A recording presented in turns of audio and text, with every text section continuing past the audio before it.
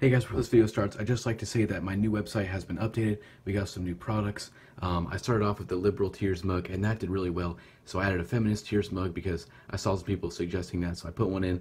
Also, a no safe space here, American flag. Sorry about that.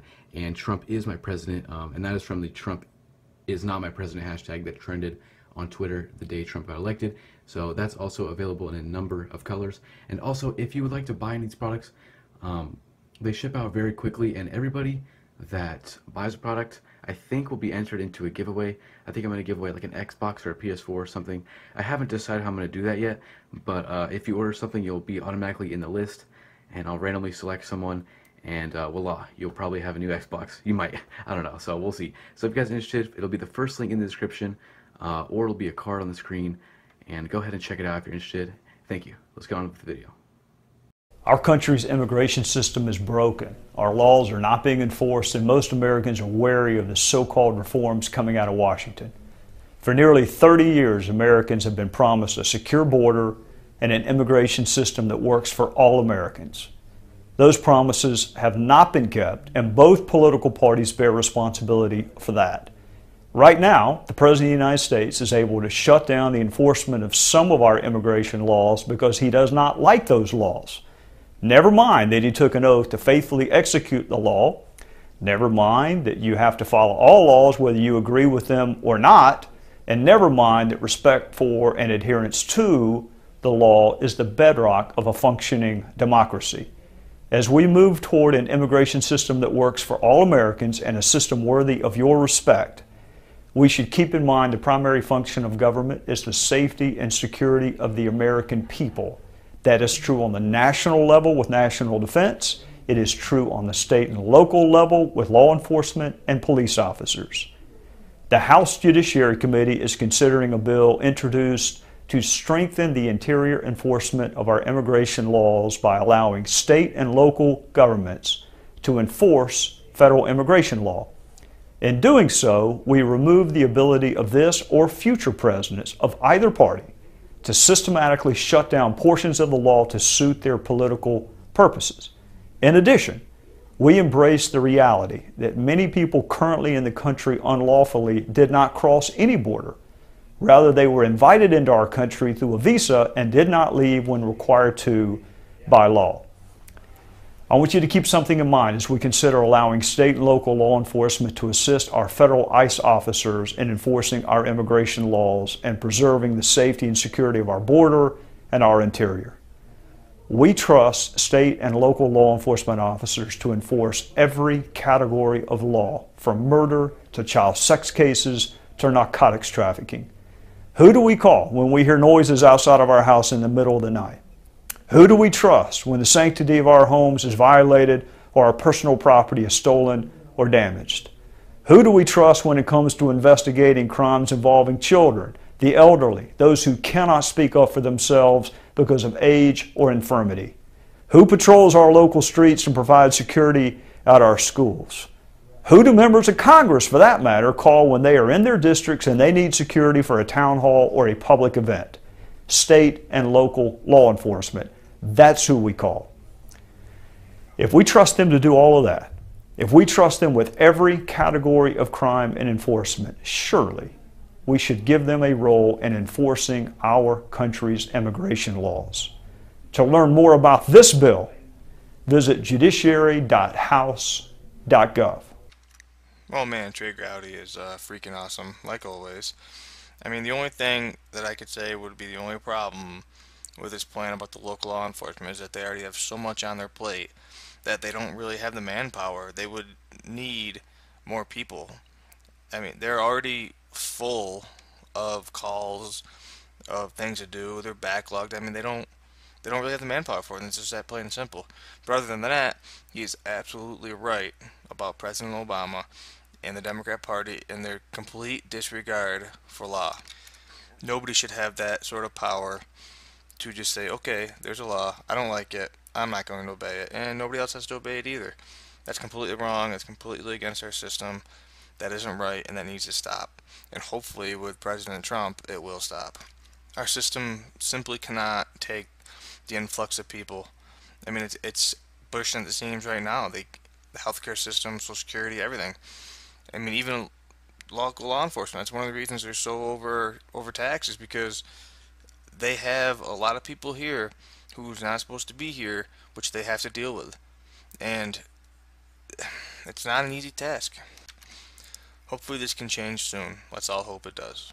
60s, like he discriminated against African Americans for housing in the 60s. If you say he's been saying the same thing, that should show you how far money can go. He did a settlement. He did a settlement with the government because he had. Yeah, he did. That's a flat-out lie. That's not a lie. There was a settlement with the government with his housing people. When you loan people money, you look at people's credit score. If somebody's credit score is too low, nobody's going to loan you money. It just so happened that when that happened, that was in New York, right? And the majority of the people asking for money happen to be African American. So however you want to look at it, that's who got denied. A lot of people, white people too. But when you look at it from that point of view, you're saying, oh, well, he's a racist because he's not loaning black people money.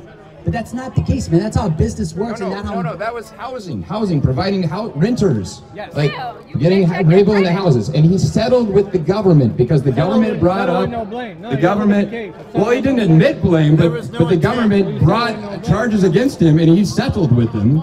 And that, I mean, that definitely shows something was going on. That means you don't want to go to jail. That means that just means you don't want to go to jail and you're being like you. Well, I mean, usually you don't want to go to jail if you're guilty. That's the way that works. He's not guilty.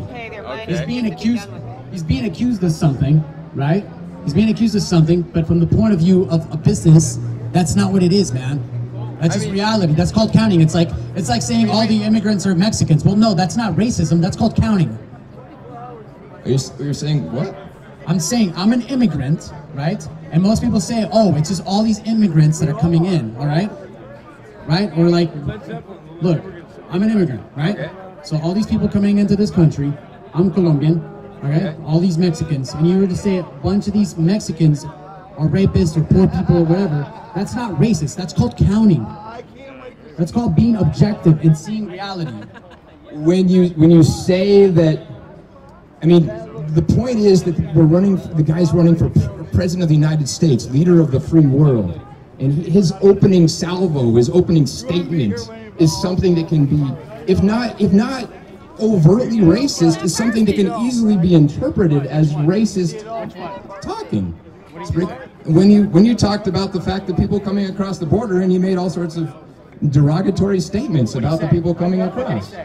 He said that, well, I'll let you say it. No, he said the grand majority of people that come over this country, I assume they're good people. No, I assume he said, and some of them were good people. That's what he said. Some of them. That's a big difference from most of them. Like most of them are good people, some of them are bad people. To say there's a whole bunch of criminals coming across the border and some of them are good people that's not something you say to unite a country. what else did he say? So he said that most people coming across the country, right, illegally, are rapists. They're bringing in drugs. They're bringing in coke. He said that. That's what he said. He said that most people coming in illegally. It's not true.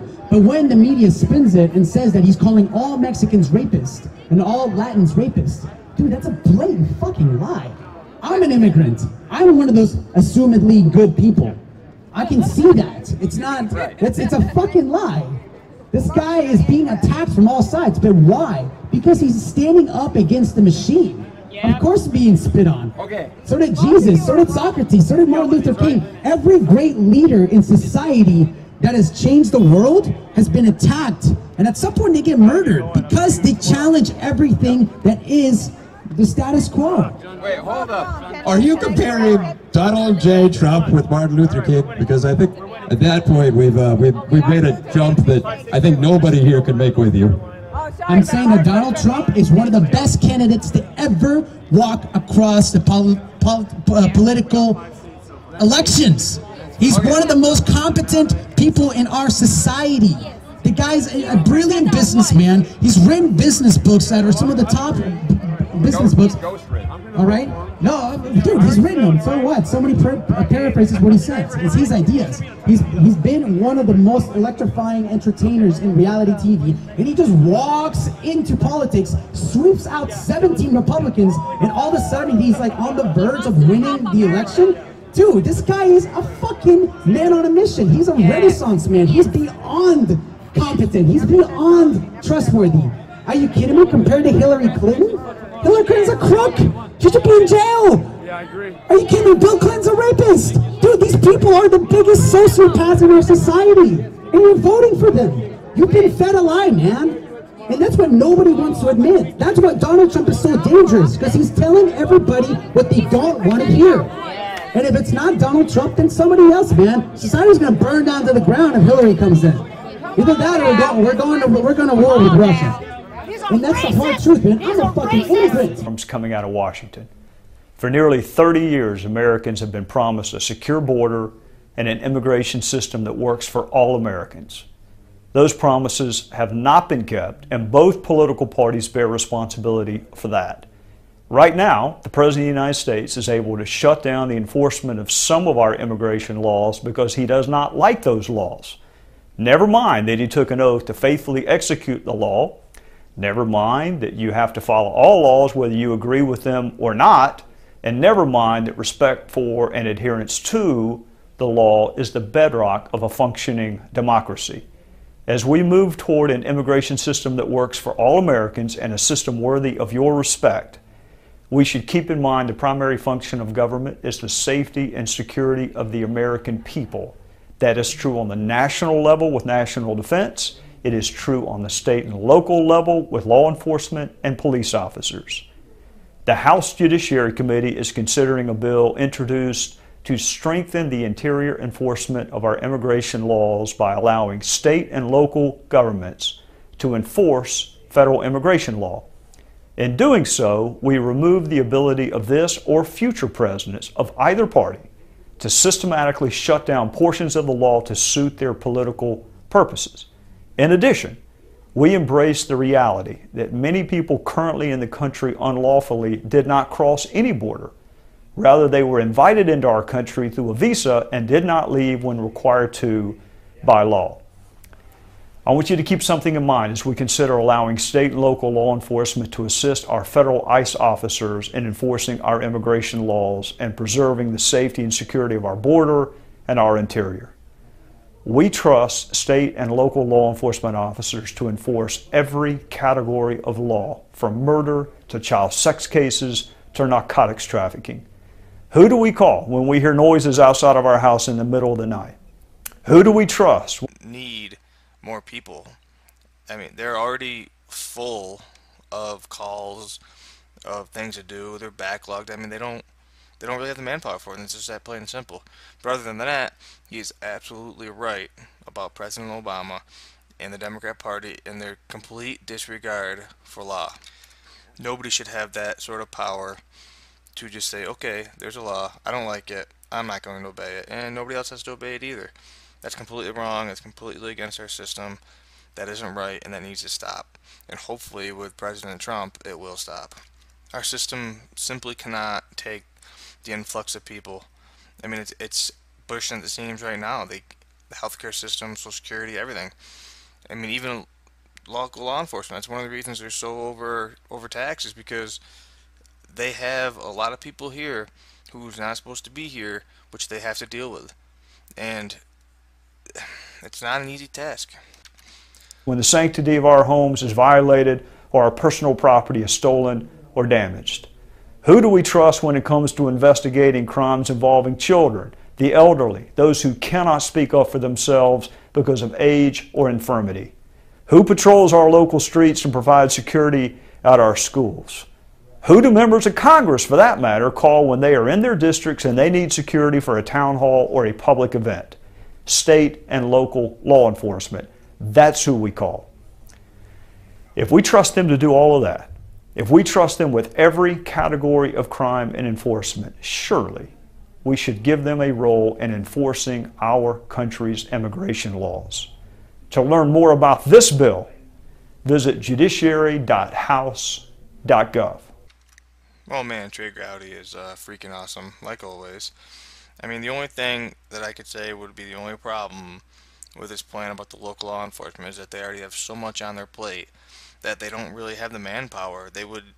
Hey guys, before this video starts, I'd just like to say that my new website has been updated. We got some new products. I started off with the liberal tears mug, and that did really well. So I added a feminist tears mug because I saw some people suggesting that, so I put one in. Also a no safe space here, American flag. Sorry about that. And Trump is my president, and that is from the Trump is not my president hashtag that trended on Twitter the day Trump got elected. So that's also available in a number of colors. And also, if you would like to buy these products, they ship out very quickly, and everybody that buys a product, I think, will be entered into a giveaway. I think I'm going to give away like an Xbox or a PS4 or something. I haven't decided how I'm going to do that yet, but if you order something, you'll be automatically in the list, and I'll randomly select someone, and voila, you'll probably have a new Xbox. You might, I don't know, so we'll see. So if you guys are interested, it'll be the first link in the description, or it'll be a card on the screen, and go ahead and check it out if you're interested. Thank you. Let's get on with the video. Our country's immigration system is broken. Our laws are not being enforced, and most Americans are wary of the so-called reform.